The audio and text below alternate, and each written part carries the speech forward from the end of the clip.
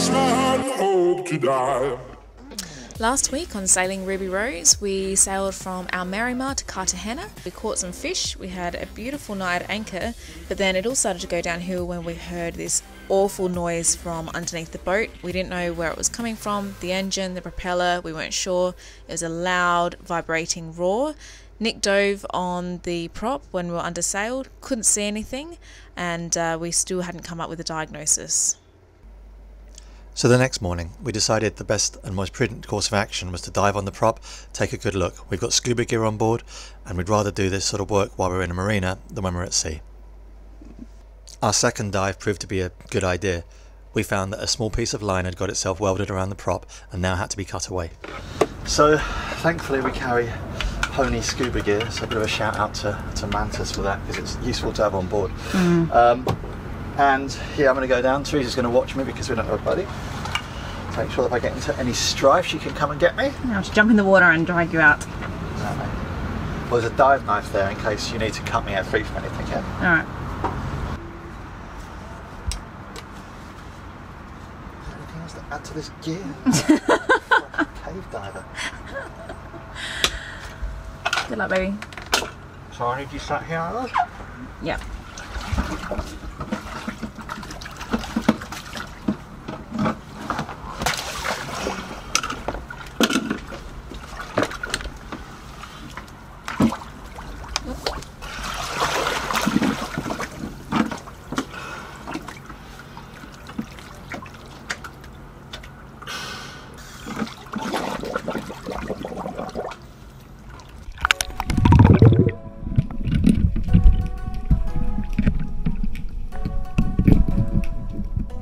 So once we've dived on the prop, you can see that the thin nylon line has wound itself around the gap between the propeller and the prop shaft. As the prop turns, it heats up and melts the line. The line then welds itself to the prop shaft. This needs to be removed in very small pieces using a Stanley knife and a chisel.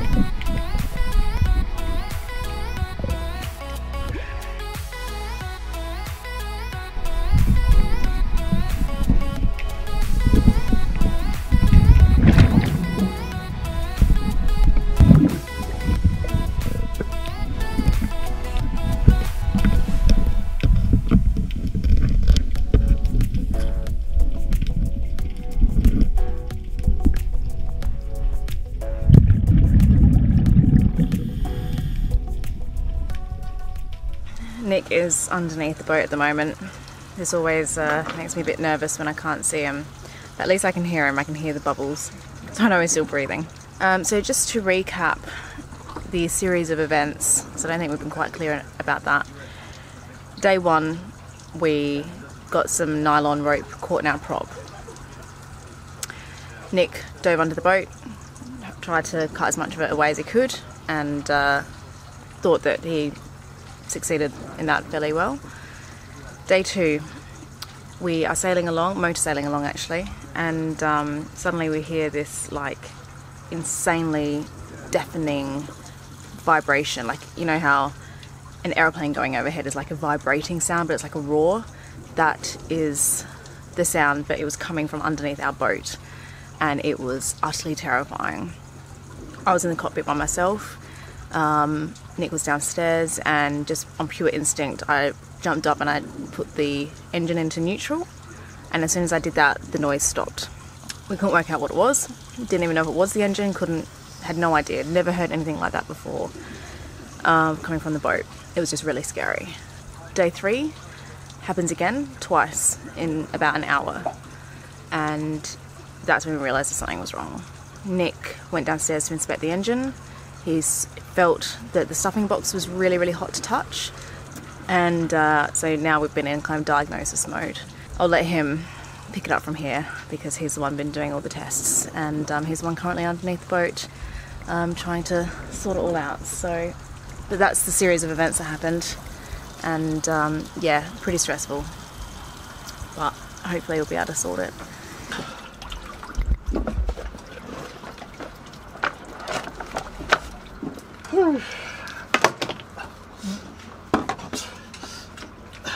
Don't drop that.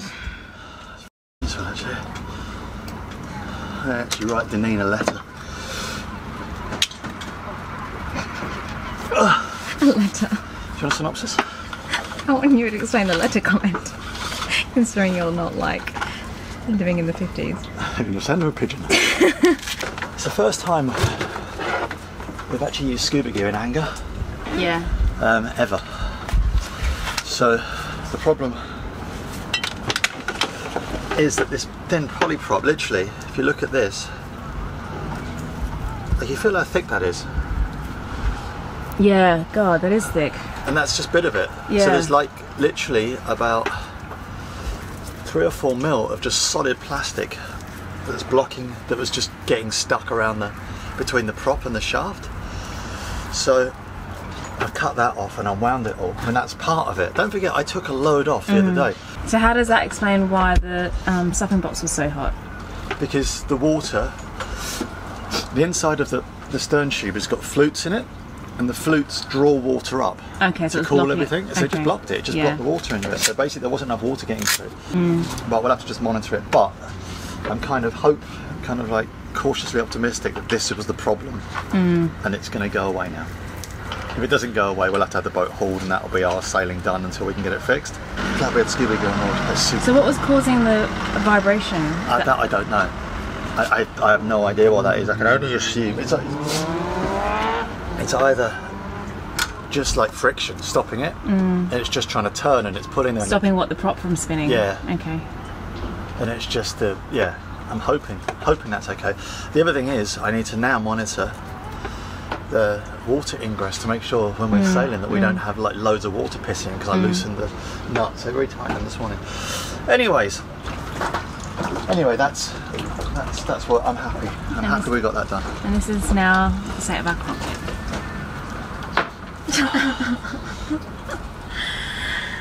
So I don't think we're particularly good YouTubers right now, because we have been here in Cartagena for almost a week, 5 days, 6 days, and we're leaving the day after tomorrow, and we have done no filming at all. We haven't even really done much work. I've done a little bit of editing on an episode that's really annoying me. I won't tell you what it is because I don't want you to be prejudiced against it, but it's just not coming together. We haven't done any sightseeing, we have barely cleaned the boat, we certainly haven't done any filming. The reason for all this is because we have just been having way too much fun, A, relaxing here in Cartagena, but B, we have had 3 sets of people, 3 sets of lovely followers come and buy us a beer, take us out for lunch, take us out for a sail. We had a really lovely couple take us out on their lagoon, and we had a very, very lovely man from the UK drive down from his kind of mountain home the day that we got here and take us out and for a walk around the city. And yesterday we had another couple who have their boat here, not here, like about an hour's drive away.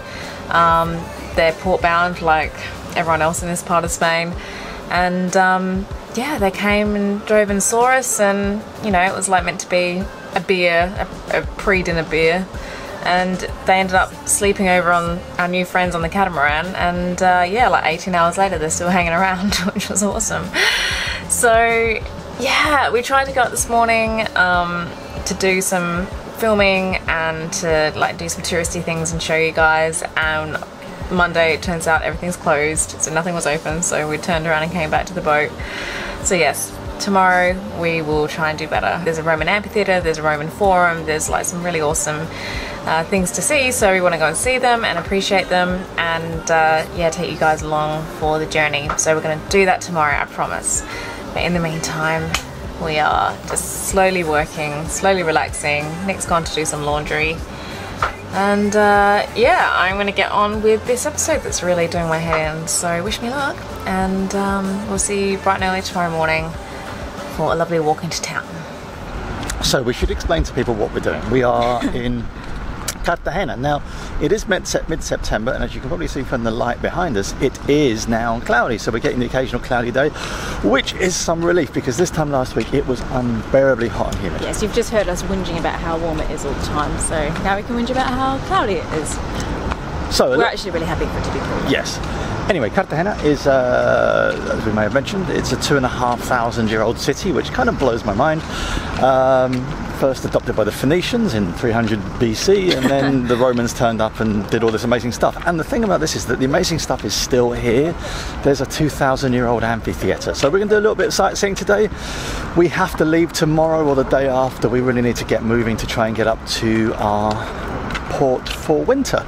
So we've got a couple of hundred miles to do. We're going to try and day sail it, but in the meantime what we are going to do is go and show you the sights of this beautiful Spanish city. So here we are in the old town, and yeah, it's like made up of like a one long shopping street and then lots of little side streets coming off of it. And the buildings are really interesting because you've got like these historic buildings right next to buildings that are obviously quite modern. Shall we go and see the Roman theatre?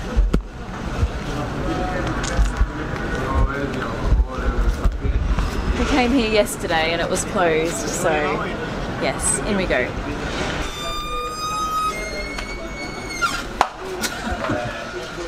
It's a heavy door. Dos personas por... Would you like to visit other places in Cartagena or just the Roman theatre? Do you want to do the other ones? No, because no. Is there something to the forum? I'd like to see the forum. Do we see the forum as well? Okay, we'll have two for everything. That's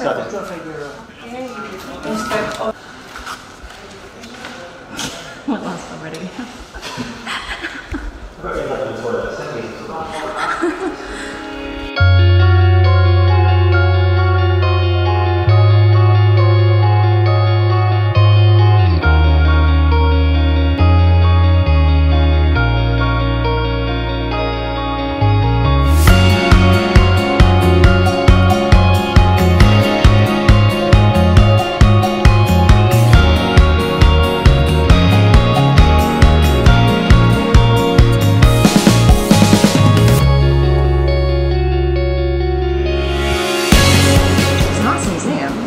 Yeah, they seem to see a lot of money on it. But this is the thing, right?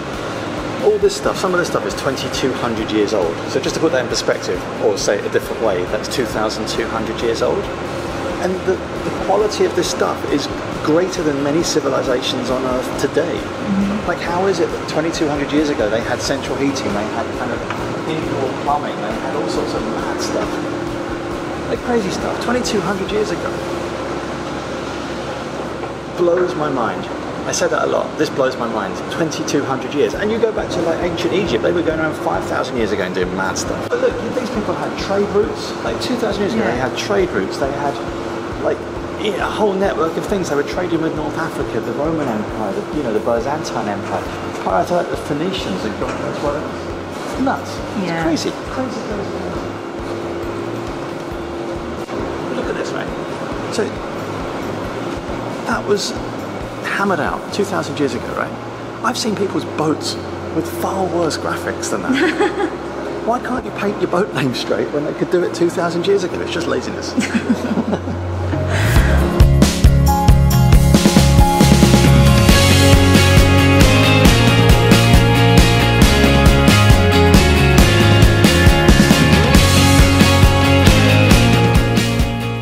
So in our continually expanding education, this is a Roman, it's a forum and a thermae, so it's Roman baths.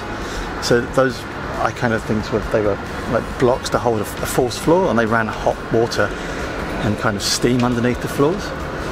You think they had like steam bars and saunas that had hot air and hot water pumped underneath them 2,000 years ago. It's nuts. It's nuts. I can't even get our water pump to work. Yeah, it's just a crazy, crazy place. Just to have the original paintwork still in place. Mind-blowing, and why you should all, if you're not European, come and visit Europe, because it is just nuts. Steeped in history, beautiful, food's good, lovely and cheap, weather's good. What else do you want? So just to put a little bit of a nautical but yet slightly tongue-in-cheek spin on this. This paintwork is 2,500 years older than our anti-foul, and it's in better condition than our anti-foul. So, watch on. Well, my little Cartagenan chicken pie, we have come to the end of our time, almost our time here in Cartagena. So, it's been, well, it's beautiful. It's beautiful. I love the heritage, I love the culture, I love the Roman stuff, I love all the architecture, the archaeology, other things that start with archi. Archi beer? Archi beer. Anyways, we loved it here. Been really lovely, but it's time to go. We are coming into the shoulder season. Summer's over. We're now firmly into fall or autumn, as we say, and that means that winds are becoming variable. We're getting kind of like 3 days of easterlies, then a westerly, and then so we need to pick our weather windows a little bit more carefully. We don't have established weather patterns at the moment. Anyways, we have a 2-day weather window or 3-day weather window to get ourselves further along the coast. We only have 200 miles to go until our marina for wintering, and we've got a month to do it in. Yeah.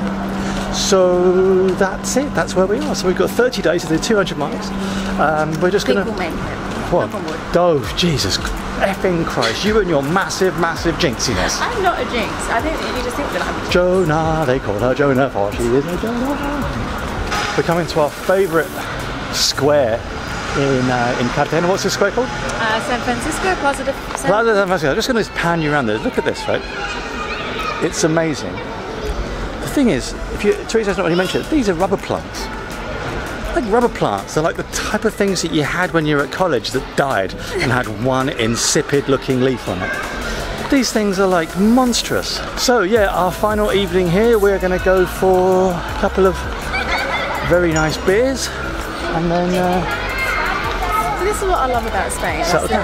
Sorry, Tracy, what you love about Spain? I love that we're just in this like public square, and then like behind us there's just all these children just having an amazing time. I think it's an organised thing, but still, like you see that everywhere in Spain. Families out, children out, all these kind of public spaces. It's amazing. It is amazing, and I do love the kind of whole cultural thingamajig. Anyways, beer time. See you later. Next week on Sailing Ruby Rose, well, I mentioned it earlier in this episode and now you get to watch it. We went for a sail on a Lagoon 400 and believe it or not, we had some thoughts. Thank you so much for watching this week's video. If you like what we do and you want to see what we do every week, then please hit that subscribe button. There we go. Cheers, bye.